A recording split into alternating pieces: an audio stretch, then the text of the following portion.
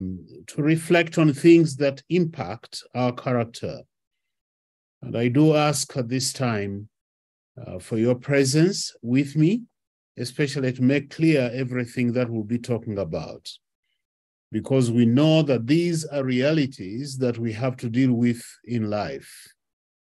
And may you give us attentiveness, give the listeners good internet network, and also myself, that everything that needs to be done will be done and we'll be able to hear your voice speak. We also pray for those who are on the road, like the Dean, that you'll give them safety of travel.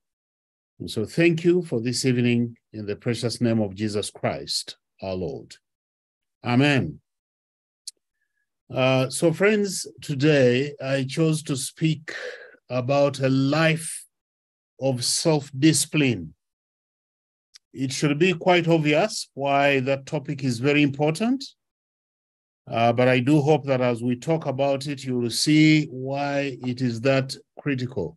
Now, the passage that I put there as a kind of reference is Galatians 5:22-23, and for those familiar with that, or you can check it out if you're not, it has to do with the fruit of the Spirit, which is love, joy, peace, patience, and so forth, and ends with self-control, which is another word for self-discipline. And so when we talk about self-discipline, really, that's what we are dealing with. Now, let me begin, first of all, by reflecting on the creation that God made. It's interesting that when you look at all creatures of God, they tend to live by instinct, and they're helpless to do so. And I give a few examples there. I do not need to spend too much time on them.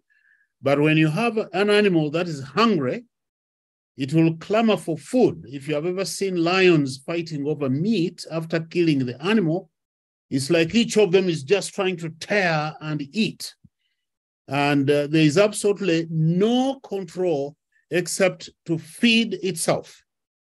Or if animals are on heat, I'm sure many of you are familiar with the dogs in particular, that when they're on heat, they're so restless until their passions are met.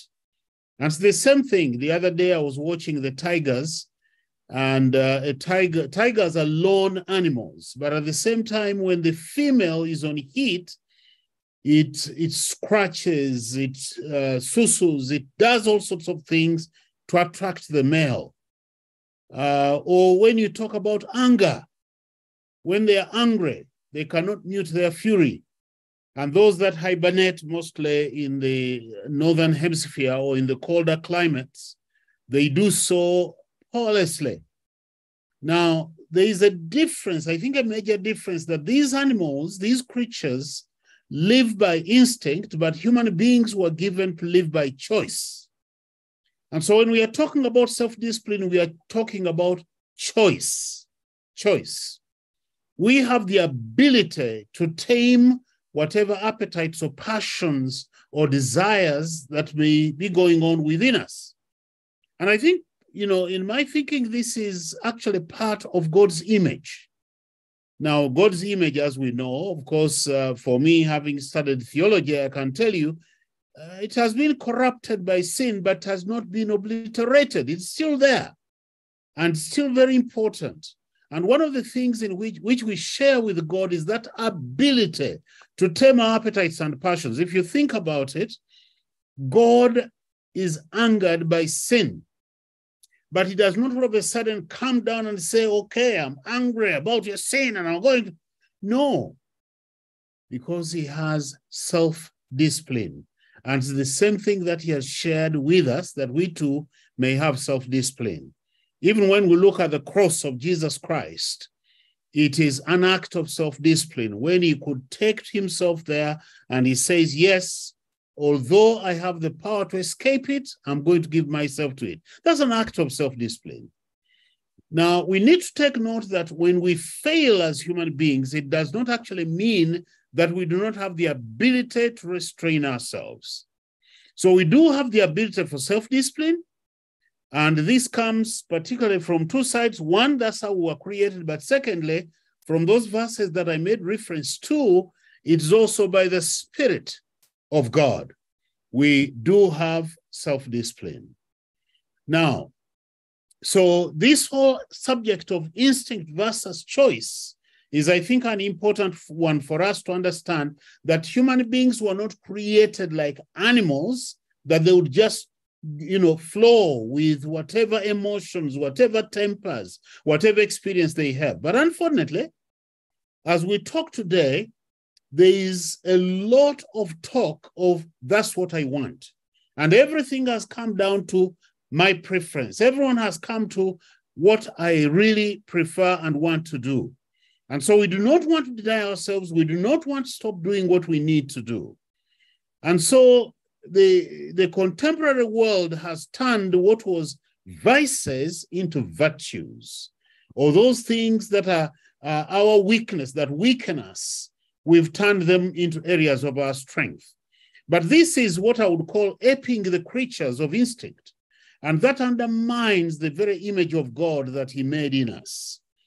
Now, I do know that most religions do have a sense of discipline. Hinduism, for example, extols discipline, the discipline of asceticism, and a number of those things that I mentioned there. But that's not the kind of self-discipline that I'll be talking about today. I want to talk about something that's different. Yes, self-discipline has to do with conquering yourself. For example, you're angry and you feel, I must do something. What do I do with that anger? Now, when we talk about human beings, or when we talk about self-discipline here, we are talking about the ability to balance anger and how you react. What is your response? That gentleman there, Paulo, he said, if you conquer yourself, then you can conquer the world. And friends, that's a very important statement, which has been repeated by many. Even Socrates said exactly the same thing, and some of those Greek philosophers, they said exactly the same thing.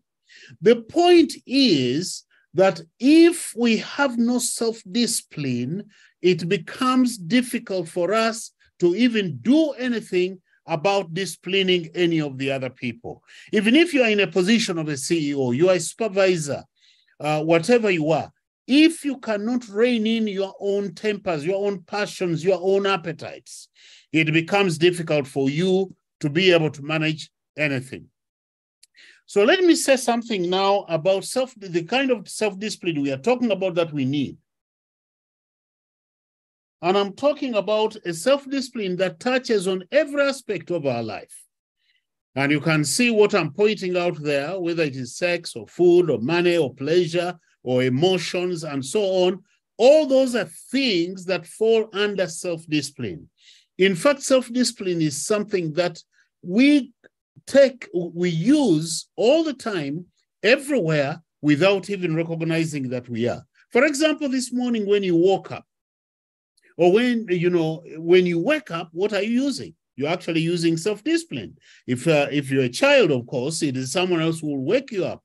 But when you're an adult, you wake up because you yourself are disciplined about it, and you know there are certain things that you need to be doing.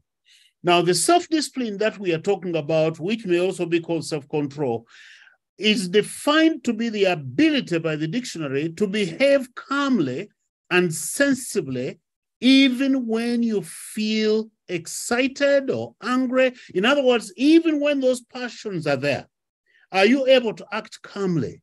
Are you able to rein in those emotions and act sensibly? That's the kind of self-discipline we are talking about. It's the restraint in the face of attraction, in the face of passions. When you're provoked and someone says something that truly angers you, I can remember times in my own life when I've sat in a meeting and I'm being insulted. How do you respond to that kind of thing? It takes self-discipline. Now, self-discipline is not something that happens when there are no emotions, there is no provocation, there is nothing. No, we are talking about self-discipline. Self-discipline is actually best portrayed when you are attacked, when you yourself are facing difficulties. So this self-discipline that we need is calling us to sit in the driver's seat of your life. You see, when you lack discipline for yourself, what happens is you're handing over your discipline, you're handing over authority over your life to another person. And we are saying, no, you should sit in the driver's seat of your life, manage it, and be able to push forward. And it does not matter what situations may be there. Yes, you are going to meet physical and emotional obstacles, opposing factors, distractions, hard work, or even unfavorable odds, people who will hate you. But you now should learn to live with the people who don't like you. And by the way, you need to keep in mind, nobody owes you love. They are the ones who know that they are indebted to you for love, but don't expect other people, even if it is your parents. Many of us struggle with that. You need to learn that your life, what the decisions you make and how you respond to situations should not depend on how other people are treating you. Self-discipline has to do with choosing healthy habits and managing resources like time and energy effectively, avoiding the lure of immediate gratification, because that's the big thing today, immediate gratification, so that you may gain success and so forth.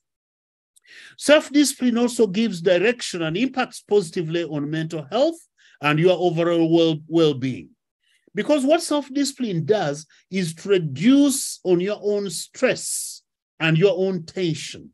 Because you have calmed yourself. Someone angers you and you have self-talk where you say to yourself, I am not going to be angry.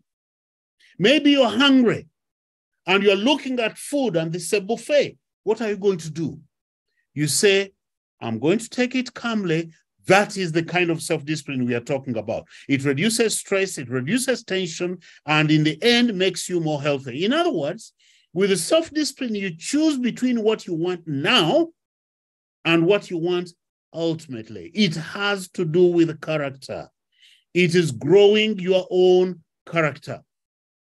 So this self-discipline is the ability, the power to be able to say no to my appetites and passions and so forth, and to be able to say yes to Jesus's will. In other words, your values should determine your behavior. Your values.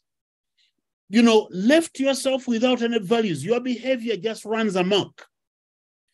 And as Stephen Covey, who talked a lot about leadership, he wrote and he said, it's the ability to subordinate an impulse to a value. The ability to subordinate an impulse to a value. In other words, you must be a person of value. This self-discipline, when you lack self-discipline, it makes you vulnerable. The Bible itself tells us. In Proverbs 25, verse 16 and 28, listen to what it says. If you have found honey, eat only enough for you. Now, many of us don't know what is enough. You just want to eat because it's nice, it's sweet. And honey here is used as a figure. It can be anything else. You have found honey. How much will you eat? Lest you have your fill of it and vomit it. And in verse 28, it says, a man without self-control is like a city broken into and left without walls. And then in Proverbs 16, verse 32, we are told that whoever is slow to anger, now it's just talking about anger, again, and self-discipline. That person who is slow to anger is better than the mighty, and he who rules his spirit than he who takes the city. So friends, we need self-discipline. And this self-discipline is the ability to cultivate contentment with what you need, even what you have, not what you want.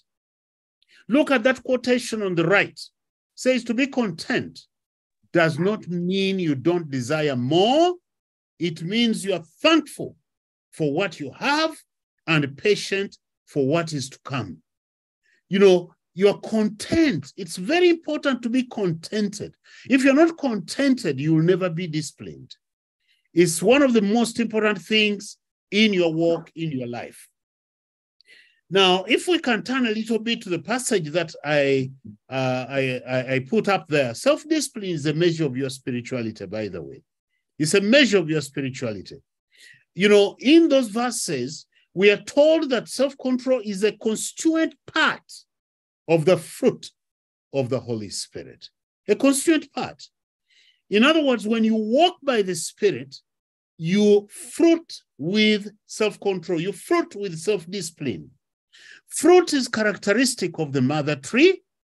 We know that very well. We usually know the fruit by the tree. If you look at an orange, you know that you'll get an orange from that. Or if you look at the orange fruit, you know it must have come from a tree called an orange tree.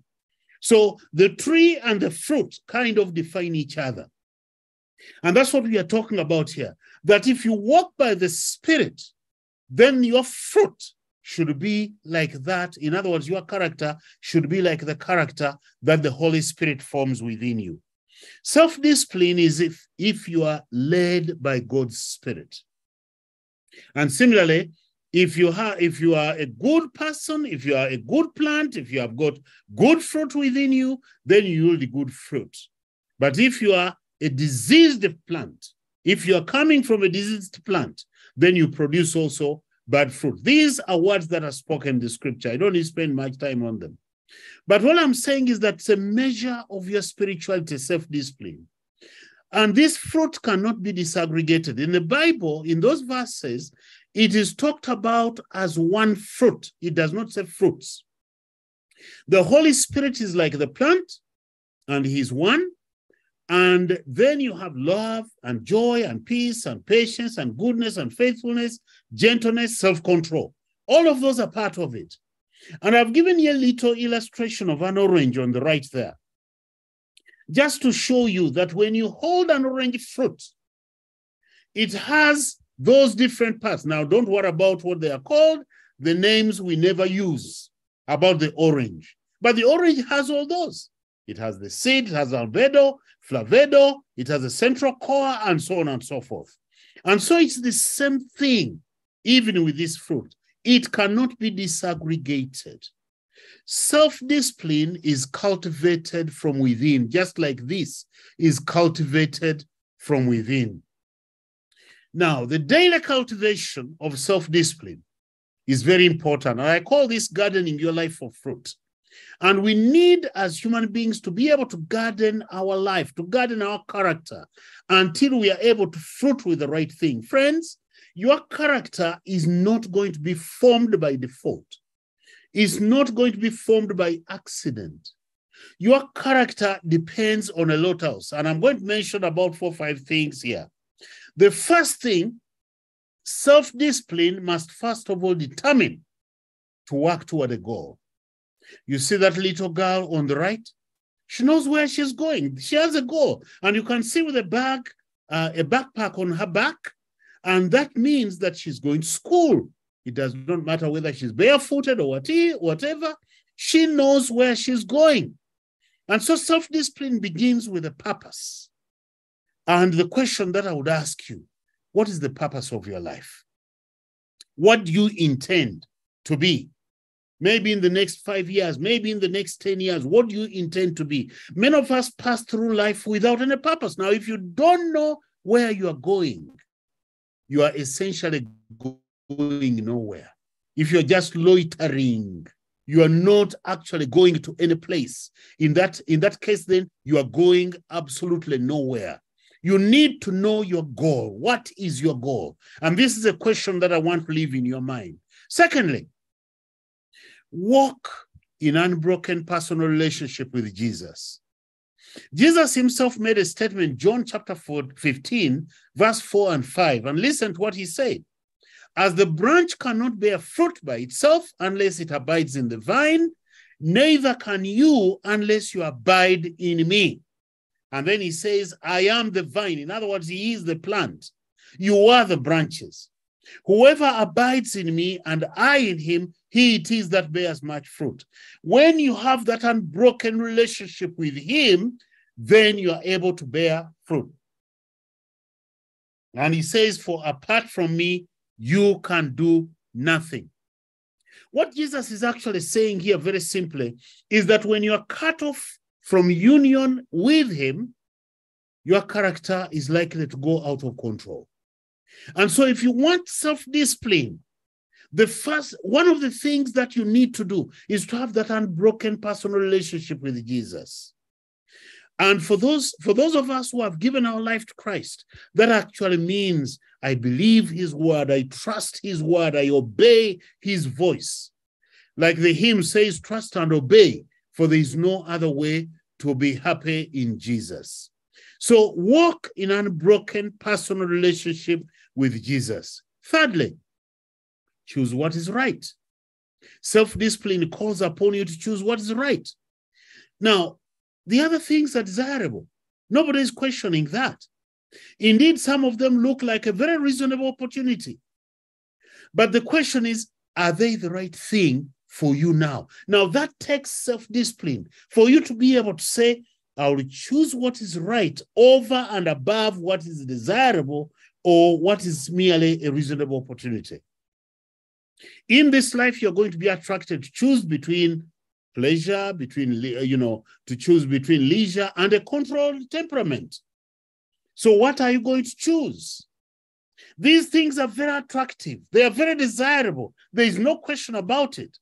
You can see that quotation by Bernard Shaw, I never resist temptation. Things that are bad for me do not tempt me. And I think I've quoted it for you before. Simply because those things are desirable does not mean that they are right for you to take. Or Job himself, who made a choice. And he said, I've made a covenant with my eyes. How then could I gaze at a virgin? Now, for many of us, the men, especially the young men out there, may I say to you, can you make a covenant with your eyes so that they don't loiter around at one person after another, looking at them? Make a covenant with your eyes. Jesus said, yes, those desirable things are sure to come. Those things that attract our eyes, those things that attract our passions, our appetites, they are going to come, that's for sure. You cannot stop them. But you need to make a covenant with yourself. Now, one of the most important things that I have found in my own life is to make a prior determination, a prior commitment of your course of action. Christians quite often are very naive about this. And they presume, I've walked with Christ for a long time, therefore I can overcome whatever situation comes. Or sometimes I hear many Christians say, let's pray that sexual desire goes away. Let's pray that greed goes away. Let's pray. Why don't you make a determination, a commitment that I am not going to do this? Let prayer be for God to give you the strength to keep your commitment. Let us not use wishful thinking to think that that is self-discipline. And self-discipline only happens when you are in the act, when you are before the act. In other words, when you determine ahead of time, prior to the activity, prior to the action. Take, for example, if you have a girlfriend or boyfriend, can you decide how are we going to relate with one another? It's a very simple thing. You make that decision ahead of time. So when you meet, then you know how to relate with one another so that you can keep the purity that you need to have in your relationship. So I'm calling upon you to resolve in your heart for righteousness. Now, you're going to be exposed to a lot of things, whether it's public resources, or it can be a pure relationship with your boy or girlfriend, or speaking the truth. Sometimes when you're caught off guard, what are you going to do? Choose now to say, I am committed, I'm resolved, I'm going to be speaking the truth. Okay, so that is a choice that you do need to make. And of course, you need to understand that you grow your strength, your grit in self-discipline amidst the overwhelming noise within to give in. Everything is going to call upon you to give in. Why should you have this discipline? Why should you stop the appetites and the passions that you feel? But friends, every temptation will be your opportunity to do good. Self-discipline, just like you see this man here, he's got to work hard and grow and garden until at some point there is fruit. in his garden. The fifth that I want to mention here, deny self-indulgence a foothold in your life. Deny self-indulgence. Self-indulgence is where you just give in. And many of us have probably been brought up in homes where, especially if your parents were able to give you everything you need, when you ask for something, they give it to you. You ask for that, they give it to you. And so you have been softened by that, and you think that you can get whatever you want. Deny self-indulgence. You need to understand you cannot have everything in this life. And the moment your parents move out of the way, you are no longer able to get the things that they were giving you. And how do you do this? First of all, the fear of God. Proverbs 8:13 says the fear of God is hatred of evil. The fear of God is hatred of evil. It's the same thing even love. The love of God will keep you from that, because those are the things that compel you to flee the presence of evil. If I were to take my example with my wife, if I love my wife as I do, and of course I can say also fear her, not in a bad way, but fear her, then I've got to live in a manner that pleases her. I'll live carefully. And that's the same thing even with God. That when you fear God, it does not matter who sees.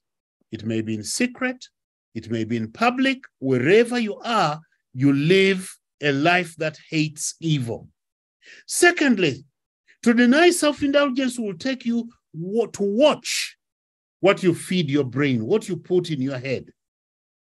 Your character is formed from within you, So what you put inside you is exactly what will be coming out. And I want to commend to you, feed on God's word, keep godly company, be prayerful, read and listen to what edifies and builds you up. That's what will change you. In other words, what you put inside, and we used to say years ago, garbage in, garbage out. And so don't put garbage within you. Develop good habits. Habits are formed by repetition and consistency. When you do the same thing again and again consistently, it eventually becomes your habit. Even simple things like reading your Bible on a daily basis. That's how it becomes your habit. And the day you don't do it, you kind of miss it. And you just feel, oh, I must do it. So develop good habits. That's a very important way for you to move forward. Self-indulgence will be denied if you refuse exposure to what attracts your weaknesses. I remember reading a little book, fictional book many years ago, of a man in this book who had come out of being an alcoholic life. Now, the thing that he was advised to do is never to walk toward a bar or to walk past a bar, because the moment he's walking past a bar, he will smell the alcohol and he will be attracted. So refuse that kind of exposure. And this exposure comes in many, many different ways. Look at that. It comes through pornography. It comes through blue movies. A friend of mine, and I might have talked about him in an earlier talk, a friend of mine many years ago who went to watch a blue movie, and then he went back a second time. And the next thing, he found himself sleeping with a woman 15 years his age, just to let out the excitement, the appetite that had been generated by the blue movie. What about the bad company? Some of the company that we keep is just not right. Now, it takes self-discipline to say, I'm not going to be with them. Or social media today. Oh my goodness, social media. Some people just can't let go of their phones. People cannot let go of, in a day. Just think for yourself. How many hours are you spending on social media? What about junk food? We are learning to eat very badly, particularly in Africa. It never used to be so. We would eat good food. But many of the young people, if there is chips, oh, they are most happy. What you don't realize is that's junk food. So KFC comes.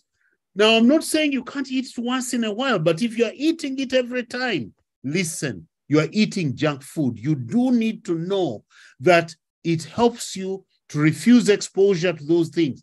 Yes, they smell very good and they attract you, but don't. I no longer eat chips, for example.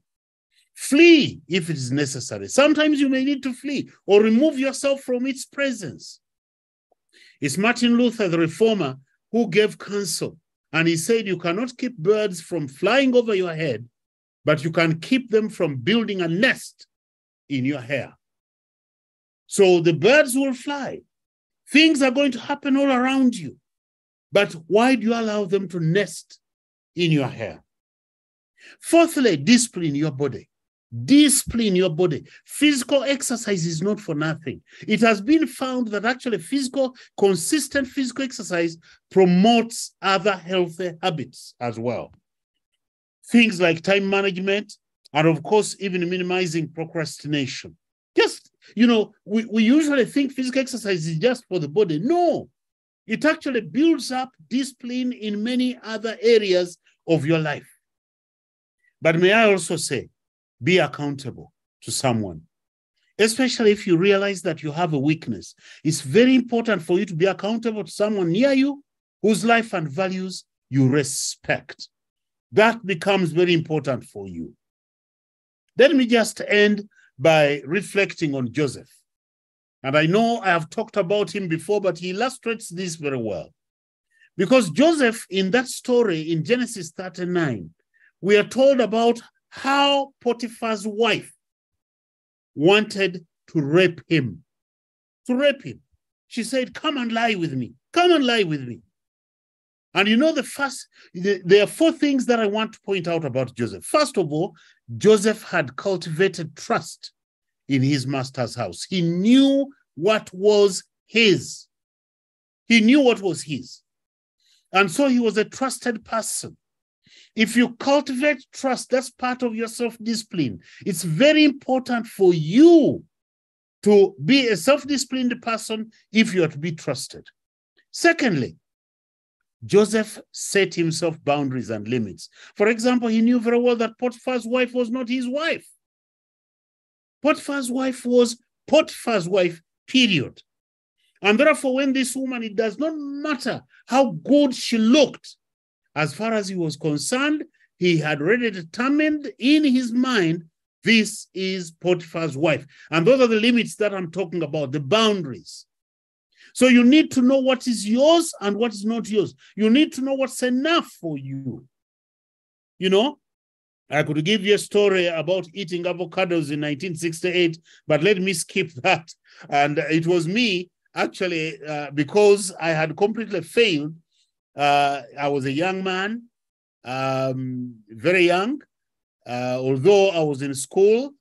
And then I decided to eat avocados because I was extremely hungry and I had no other food to eat. And you know what? What the Bible says that you end up vomiting it, that's exactly what happened. So learn to have what's enough for you. Thirdly, Joseph lived a life of self-control. He was alone with Potiphar's wife. Think of it. He was alone with Potiphar's wife. No one would have known, so we think. But even alone with Potiphar's wife, he had the same values that he would have when Potiphar himself was around. He did not change that. He lived a life, his entire lifestyle was a life of self-discipline. And so Potiphar's wife is the one actually who had no self-discipline. And the moment Joseph escaped from her hand, and she pulled off his garment, she started publishing her own indiscretions to her servants. And as soon as the husband came back, again, she did exactly the same thing. Now, those are the people whose life has no self-discipline. And so, unlike Joseph, she's what I was talking about earlier, a verse that I read for you earlier. She was like a city broken into without any walls. Friends, live a life of self-control. Let that self-discipline be your lifestyle. That you are able to choose what to eat and what not to eat, what to do and what not to do. That's how character is formed. But fourthly, Joseph restrained his desires. I want to believe that Joseph, being a young man, and he was quite a young man at that particular time, he had sexual desire. He really did, just like any man. And the young man boiling over. But Joseph restrained himself from that opportunity when it presented itself. Why? Because he had limits. He restrained his desires. Here is someone who had the discipline on himself. He knew that, yes, he may have sexual desire, but he was not going to go ahead with it, even when an opportunity presented itself. So, friends, that is the kind of self-discipline that I want to commend to you. I'll end with a few quotations. The first one is from President Harry Truman, former president of the US. And he said, in reading the lives of great men, I found that the first victory they won was over themselves. Self-discipline with all of them came first. And with that, by the way, Socrates agrees, and he says, let him that would move the world first move himself. In other words, if you cannot move yourself, if you cannot discipline yourself, you're not going to be able even to move others. Aristotle, he said, I count him braver who overcomes his desires than him who conquers his enemies. For the hardest victory is over self. In other words, self-discipline is the hardest victory, but it is all worth it. That's what Aristotle is saying. And then he also says, what it lies in our power to do, it lies in our power not to do. In other words, no excuses. If you have the power for fornication, you also have the power not to fornicate. If you have the power to be greedy, you also have the power not to be greedy. If you have the power to be angry, you also have the power. That's what Aristotle is saying. You have the power to remain tempered so that you don't blow off your lid. Friends, let us be people of self-discipline. Archimedes, the Greek philosopher, actually a kind of engineer, and we know him very well from mathematics. For those of us who have studied mathematics, he said, give me a place to stand and I can move the world. That's when, it's not actually very sure if he actually said it, but that's what he said that he did. That give me a place to stand and I can move the world. Can we find a place where we can move our own character so that that character becomes God-like? Thank you very much. And may the Lord be with you. As long as God keeps waking you up, he's not done with you yet. Thank you very much. God bless you. Thank you so much, Reverend Canon Dr. John Senyonyi. Just when you were winding up, my son asked me, Mommy, do you think I'm self-disciplined? So I'm really amazed because he's usually around me when I'm having these sessions, but he's usually doing his own things. What amazes me is actually able to pick what is being talked about. So he says, Mommy, am I self-disciplined? I would like to hear what you think about me. So I think this has been a beautiful session. Personally, I also pick out lessons to, help my family grow as a mom, as a parent, as a wife. I'm also learning a number of things. And now today, we've been learning about self-discipline. Thank you so much, Reverend. And just allow me to also pick out a few comments from the chat. People are saying, thank you for the session. Truly, Doctor, one time someone annoyed me, but I told my heart not to react. For sure, I didn't. Even the next day, I was normal.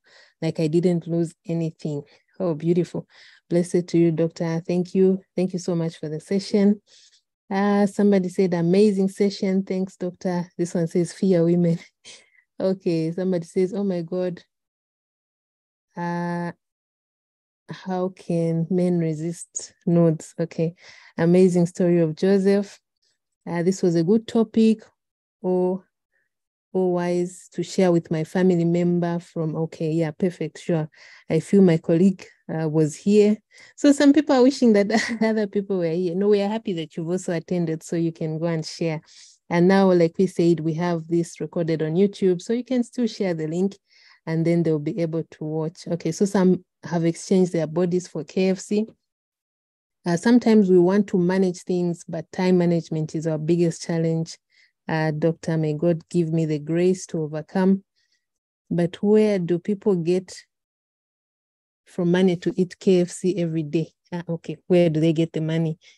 Okay, friend, only write okay, let me see. I saw a question somewhere. I don't know if I'll be able to pick it.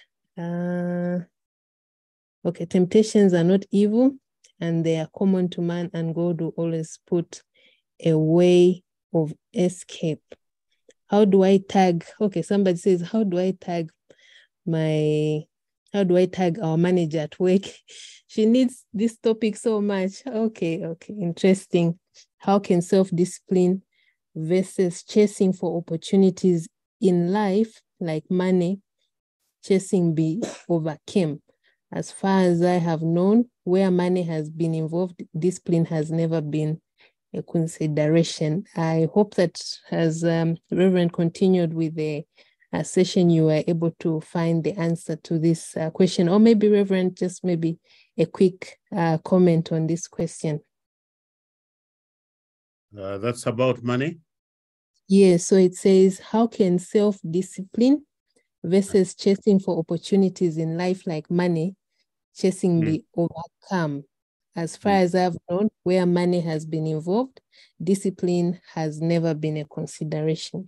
Okay. Well, let me make a distinction. There is making money. There is pursuing money like it is life.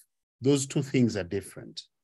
And when we talk about self-discipline, we are not saying you should not work to earn, or that you should not even work to make wealth. That's not what we are saying here. You can make wealth. Okay, you can make wealth. Like it has been said many times before that, be the master of your money, but don't allow the money to become your master. When you have money, you need to learn that it's not what makes you who you are. Let me just use my personal example. I was vice chancellor of a university, and I do remember very well when I had just been appointed vice chancellor. All of a sudden I was presented with a check. In those days we were using checks, and I had to sign off 100 million shillings, something that I had never done in my life. Of course, subsequently I was even signing off 1 billion. But like Joseph, and that's why I liked the story of Joseph, I knew what was my money, and I knew what money was for the university. The money that was mine was that which I was paid, either in terms of remuneration or in terms of per diem. And all this came because from the very beginning, I was committed to make a distinction between what is mine and what is not mine. Many of us have, we think that when we get there, we'll decide. May I ask you, please, learn that there is money that you're going to work for that will be yours, and there is money that will not be yours. But finally, let me also say that when you have money, once you have made wealth, understand that's not for you to give yourself or to expend on yourself so much. And that's what I was saying. You are eating KFC. Someone, I think, wrote there, eating KFC on a daily basis or going to the expensive restaurants. Yes, occasionally give yourself a treat. Why not? Give yourself a treat. But don't think that all of a sudden extravagance befits you simply because you've made a lot of wealth. Understand that money is a trust. It's God's trust. And when God gives you money, that means he also wants you to help others that are in need. When I was working at the university, I had a little amount of money that was going to student tuition. It's not because I was being paid a lot of money. No, I was not being, if I were to tell you that story, it was not because of that. But remember that it is a trust, it's a stewardship. Actually, I kind of debated whether I should talk about stewardship today, but it's a kind of stewardship. And with stewardship, comes responsibility to use it for the good of many. You use for yourself, for your family. Yes, I want to make sure my family is not suffering, but I also have to be mindful that there are other needs. I have to give money in church and so on and so forth. So I think in the short time, that's what I would say. Maybe we can address the issue of money at a later time. But for now, let me just say that. Okay, thank you so much, Reverend, for that response. And I've seen somebody says the spirit is always willing, but the flesh is always weak. Not always weak. We have learned on how to deal with these things now. So we should endeavor to be determined, like Reverend has said. Okay, maybe just one last comment. Yes, thanks, Reverend. There are many issues, but all is integrity and being God-fearing is displayed in your discipline. And this is a key for self-conquer as stated by Aristo. Okay, thank you so much for all those wonderful contributions.